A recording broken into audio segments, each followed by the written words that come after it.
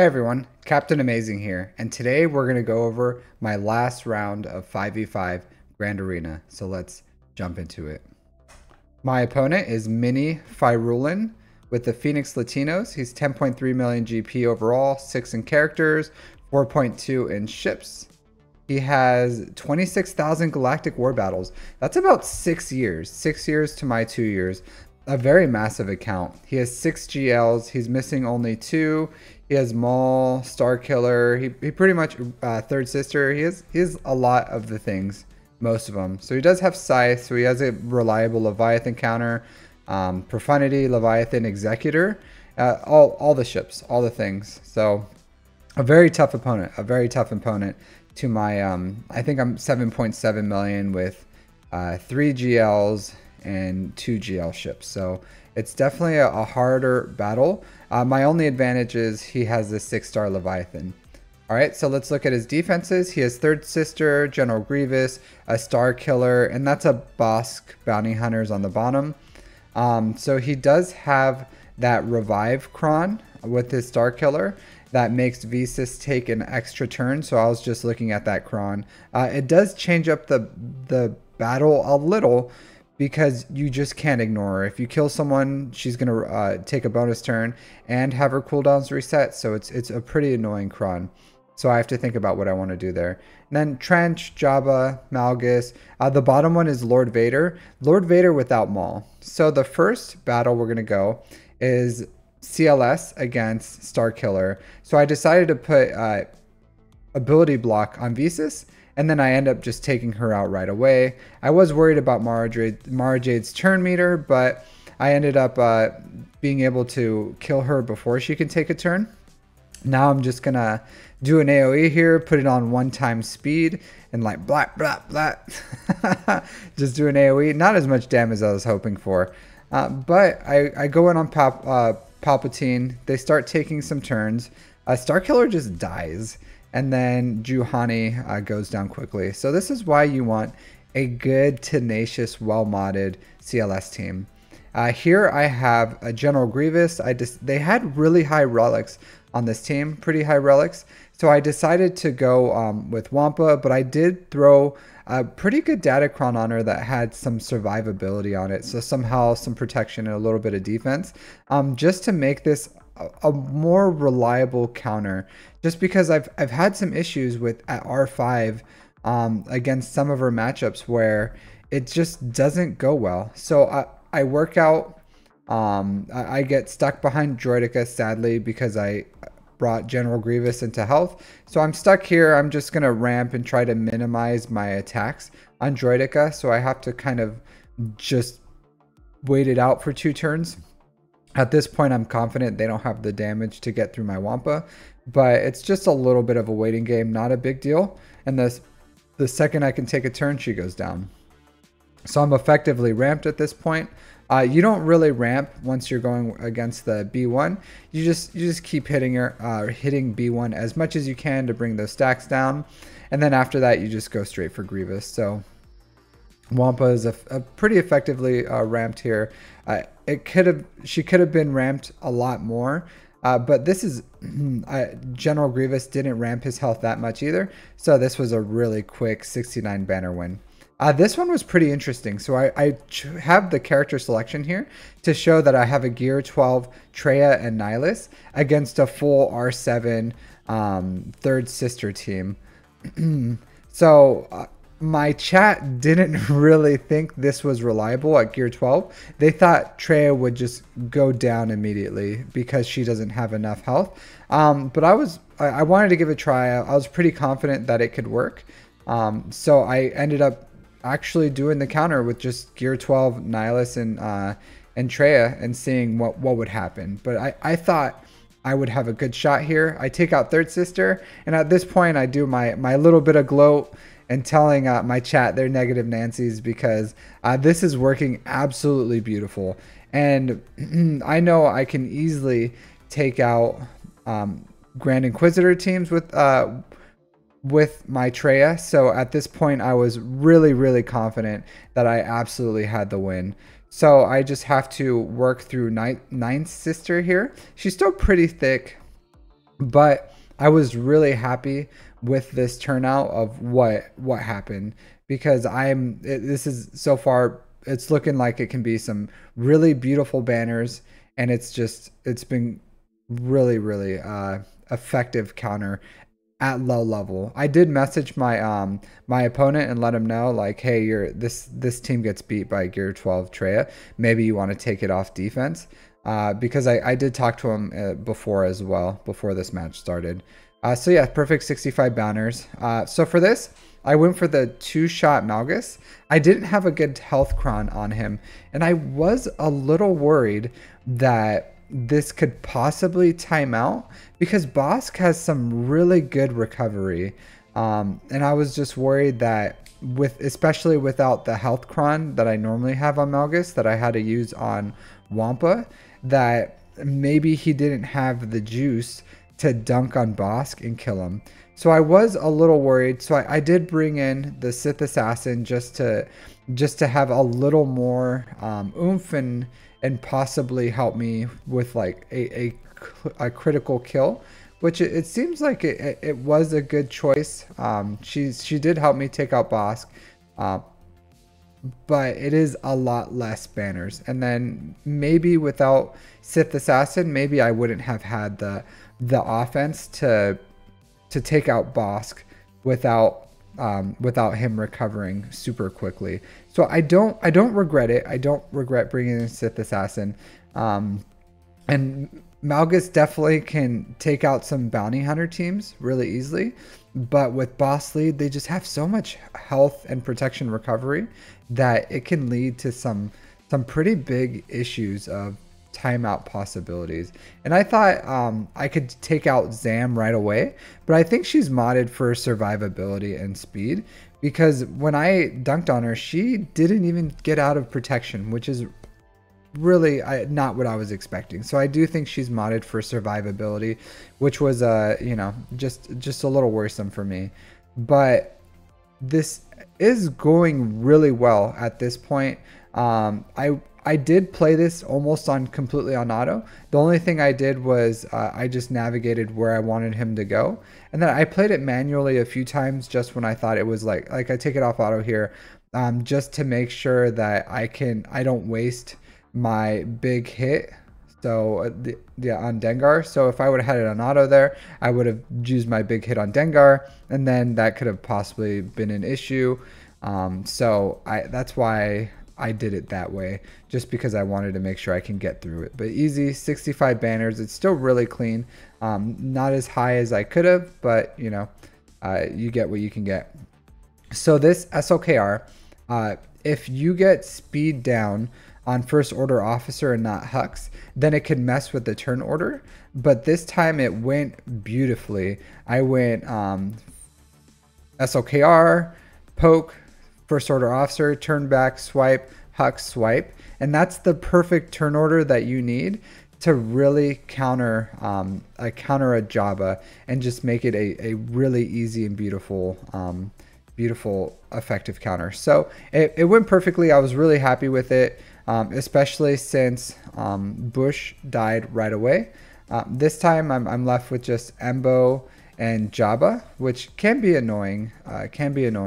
Because Embo is just so survivable. But this time it was fine. The last time I had that with Bushcron, Embo was really survivable, and I ended up killing Jabba killing Jabba before I killed Embo. So this time it went well. There was really no issues here. I was really confident the whole time that this was a clean win. So here I have a Fennec against Lord Vader. There's no Maul here, so there's no threat of that. But there was a little bit of surprises here, and I am still learning this counter. It's a really difficult counter. I don't think I have my speeds exactly right, but it's a very finicky counter. I know. I'm sorry for that. But it's a really difficult counter for me, and sometimes I'll win it, and sometimes I won't, and it's just a really difficult process for me that I'm still learning. But I decided to take out Darth Vader first because he's the offensive threat other than Lord Vader. I do disintegrate the Royal Guard, and then I thought like, oh, Tarkin and TIE Fighter pilot are really weak, and I'm just gonna go in and kick them one time and they'll die. So I put a I put armor shred on Lord Vader, and I decide, okay, I was looking to see if I have any dots. I don't. Lord of Vader hasn't taken a turn because I'm running a bit of a turn meter train here. And then I do an AoE, or I do a mass assist, and Tarkin didn't die, and that really surprised me. And I see he's still in the green. I'm like, what is going on here? Why is this guy so survivable? And then I do another one, and he still survives. So maybe in hindsight, I should have just gone straight for Lord Vader, but I feel like that could have been a better choice because those two aren't really a threat. But I wasn't expecting Tarkin to be so ridiculously thick as he was. And these characters are pretty juiced up too. Like Fennec is modded really well, really great speeds and damage. So I think this would have been a lot more reliable if I would have just gone straight for Lord Vader. I did decide to take out the TIE Fighter pilot because I figured at this point this is cleanup material. So if I would have had Grief go first instead of Fennec, I could have healed right there and then maybe got the kill. But it did end up working out. So I did go with Imperial Troopers, and I am using an irregular team right here because I didn't have anyone else that can cleanse for me.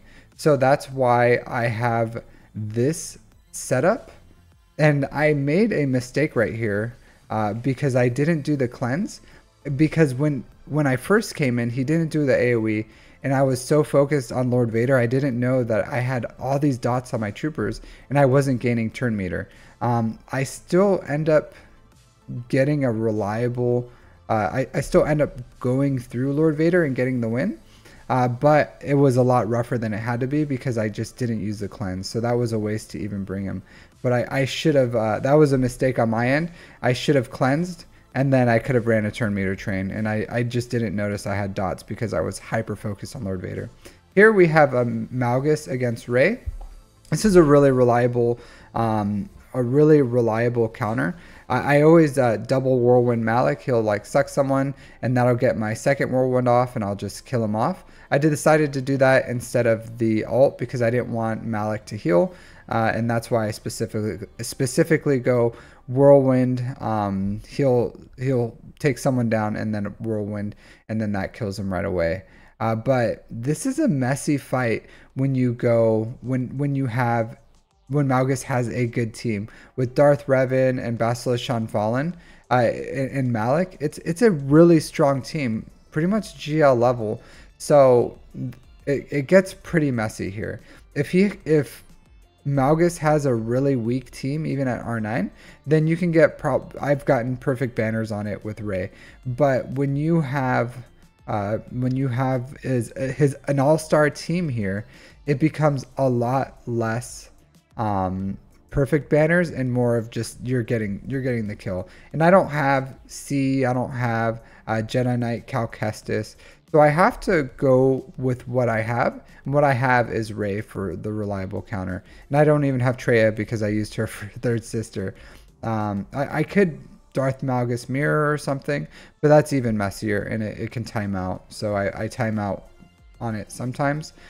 Just because it takes so long to kill all the ads, and it's pretty reliable where I'll have just Malgus in there, but with I just didn't want to bother with it, so I ended up going with this. And then friggin' Poe is healing Malgus every time, so that's really annoying. All right, so at this point I have no more tough teams to fight. So I have Trench. He put Trench on defense. So I just Starkillered it. This is really not a difficult match. Starkiller is definitely an overkill on this one. But I decided to use it because it was Trench is actually, believe it or not, was the hardest team on defense at this point. They did have Admiral Raddus on defense with a Rogue One team. But I felt like I know Jedi, especially with Jedi Knight Luke League, can reliably take that out. So I wanted to use that counter. That left me with this. So I have so this is his defense: a triple attacker Executor, a really cheap Raddus, and a Negotiator. So I decided with Qui-Gon Jinn, I'm just gonna Jabba it, because again, this is like this is the defense he has. This is what he set, and I just underman with just four members of the Hut Cartel. So I don't go in with the fifth, but this is an absolute joke. I probably could have maybe even two-manned it, but I'm not too worried on banners right now. So I decided I'm just gonna go in with Jabba and overkill this Qui-Gon Jinn, because it turns off his Omicron and I don't have to worry about it. So it's an easy win. There's no thought process to this whatsoever. I could have played on auto if I wanted to. All right, so Jedi Knight Luke is a really strong counter for Raddus. So what I do is I use that ability, give Jedi Knight Luke his turn. I stun everyone, and then I focus down Admiral Raddus. Admiral Raddus is always really thick, but Jedi Knight Luke hits really hard. And usually with one round of attacks, I'll be able to take him out. And I just have to get through Jinn before she can bring him back. One counterattack and he's dead. And this is a perfect counter. So for me, this is my most reliable counter for Raddus. It always works so beautifully. So here we have Sith Empire. So this is a really low gear team. Iden got Death Mark, so I ended up using Sith Empire here. But this was a really easy fight. I like my Sith Empire is R9. It was really easy. So I'm using a burner on the Executor triple attacker on purpose, so that I can go in with Empire and have a much more reliable counter. So as you can see, they use basics. The Executor doesn't have an AoE. It's just going to heal right here. Everyone else is going to use a basic. It makes this counter ridiculously easy. If you're just looking for an easy win, that's my recommendation of what to do. If you just need the full clear to win, and your enemy can't get through your ships, or they can't get through anything, then this is a way that you can do it. It is less banners, so it's not always the play to move, because this could lose you the match. But going in and having pretty much a guaranteed win against Executor with a 2-shot can sometimes be a win, especially if you're in the lower brackets and your main ship is just Executor and their main ship's Executor, and whoever clears the Executor wins. Then this easy 2-shot with the Gear 12 Iden just like crazy makes this fight crazy easy. So no issues there. Just I wanted the 100% 2-shot, and I was comfortable with my banners at this point. So this is a high relics Negotiator. My Malevolence pilots are all Gear 12. So I usually can beat this really easily. The main thing is, of course, just killing Anakin's starship. Like I just have to focus, try to get a mark on Anakin's starship, or take out their tank as quick as I can, so I can start working on Anakin. So I bring out the spy and I hope to target Anakin. It ends up falling on Ahsoka, which is really bad RNG for me, because she has retribution. So every time I attack her, she's attacking my tank. And my tank is very survivable, but he just can't handle all that damage that Ahsoka was doing. So it brought him down to pretty much like a 1-shot. I would say I made a misplay here. I probably could have AoE'd, killed him, and brought in another Vulture Droid. And maybe that would have made the matchup a little differently. But I definitely could have played this a little better, but there was some bad RNG here. I bring in an additional reinforcement, because Plo Koon's right about to die, and yep, there he goes. And he had a bomb on him, so the second he took a turn, he would have died anyways. So, and then they get their AoE, and I end up losing. So I go with my own Negotiator against the Raddus. It's just, this is a really low gear Raddus as well. My Negotiator, is Anakin's only gear 12 as well. I really do need to work on my relics. I plan on doing that after I get my my Jedi Master Luke built up, but I decided, you know, this is just what I have to do. It's worked for me, but now that I'm in Kyber, they're starting to fall a little weaker, so I need to get their relics up, and I've been kind of holding off on it.